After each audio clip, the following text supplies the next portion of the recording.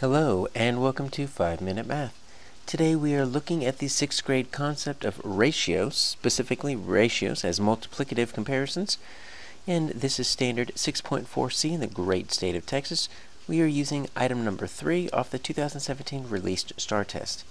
If you have not done so already, please go ahead and take a moment to pause the video, work this problem out on your own, unpause it, and then we will look at our answers together.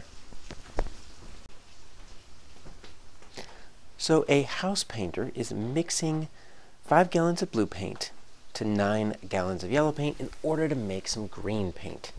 So what we have are some sample ratios down here, and we need to find the sample ratio that is going to match this 5 to 9. So you can write a ratio as a fraction, you can write a ratio with a colon right there, you can write a ratio with the word 2. I find it most useful to write it as a fraction because we are very familiar with fractions and how they work. So I'm going to label mine though because I want to make sure that I keep this 5 blue, not just 5 of anything. Labels are very important with ratios, and then 9 gallons of yellow. So we need to find one of these for A, B, C, or D that could match this same ratio. So really we're looking to compare here and find an equivalent fraction.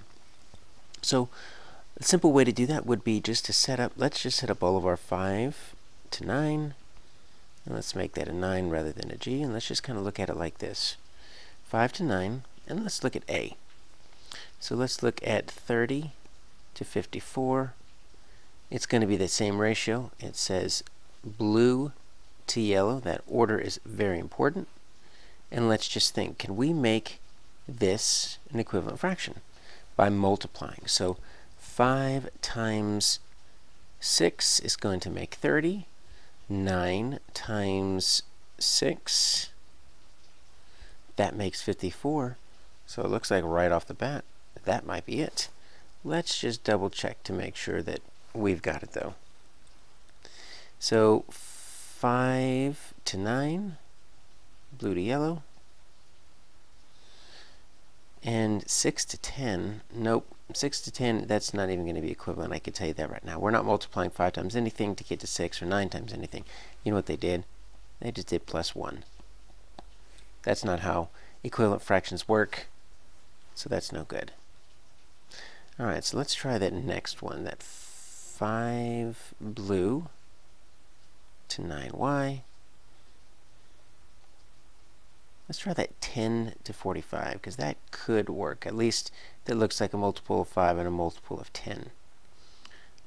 So we're always going to put our labels here to make sure it is blue and y on matching on the numerator and blue and y matching on the denominator. So how do we get from 5 to 10? We're making equivalent fractions. Remember, when we multiply fractions, we just go straight across. So 5 times 2 makes 10. That's good.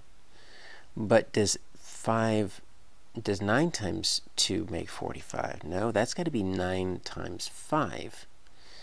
So I can multiply 5 by something to get to 10. I can multiply 9 by something to get to 5, but here's the problem. You can only make an equivalent fraction if you multiply by something that's equal to 1. 2/5 is not equal to 1. If I were to make that 2 over 2, or if I were to make that 5 over 5, either one of those would work, but 2/5, that is not generating an equivalent fraction, which means that is not our answer. And let's take a look at D. So D, we're going to look at our 5 blue to 9y. We're going to look at 27/15. You know what? If we were to flip this, that could almost work. So look at what we have here. You would almost say 3/3, but look, you have to multiply 5 times 3 to get 15, and you have to get 9 times 3 to get 27. So the 3/3 works fine, but they have this 27/15 flipped.